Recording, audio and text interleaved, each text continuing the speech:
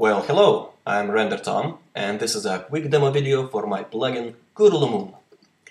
Kurulumun is Python-driven Cinema 4D plugin that generates those wavy, funky, curly splines. It is highly inspired by structure synth and its Nuvu variations, and it brings ability to Cinema 4D to generate parametric splines that twist 90 degrees around the random axis. Well, it sounds complicated. Without further blah blah blah blah blah blah blah, let me show you a quick video I made for it.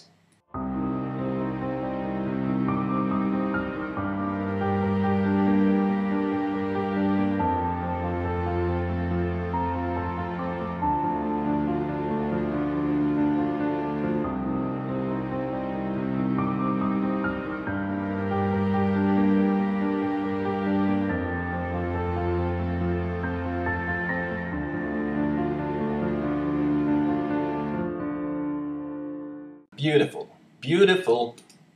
Okay, let's go to Cinema and take a look at some settings. After you install this plugin, you will find it under Plugins menu, Kurulumun. It is not a rocket science, it's very easy to play with, but I would like to take a quick overview about the settings. First one is test mode. I will come back to this a little bit later. Random seed. Generate a random shape of the spline. Okay. Number of branches, boom, boom, boom. Define basically the number of splines it generates. The most important one is number of segments. Well, I don't know how to explain it correctly, but if we increase, let's take a different shape, this one. If we play with the settings, if we increase the number of segments, you can see the spline starts to grow. It generates more segments on the end. And that way it makes more of those wavy shapes, those curls. Okay. I'll default this to 150. Scale, easy, self-explanatory.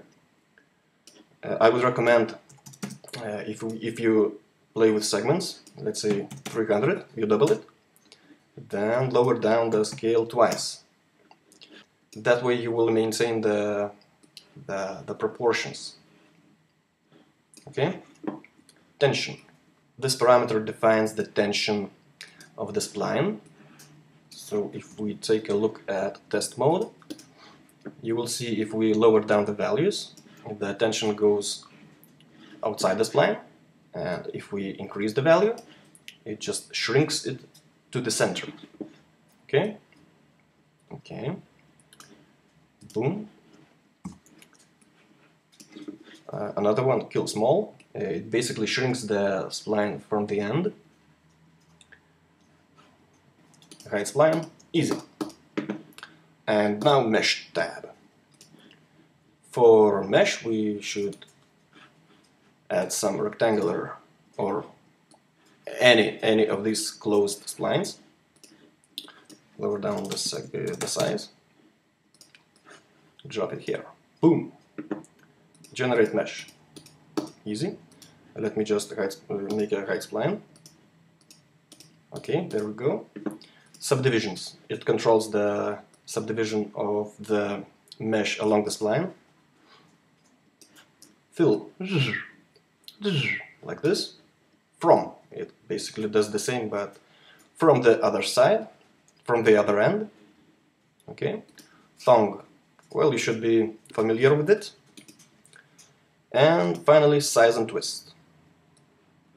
Wee wee, wee wee. See? Simple, simple, simple, simple. And twist. It just makes a twist along the spline. So as I said, it's very simple. It's not a rocket science. Just play around with it. See what you get. And there we go. Thanks for watching.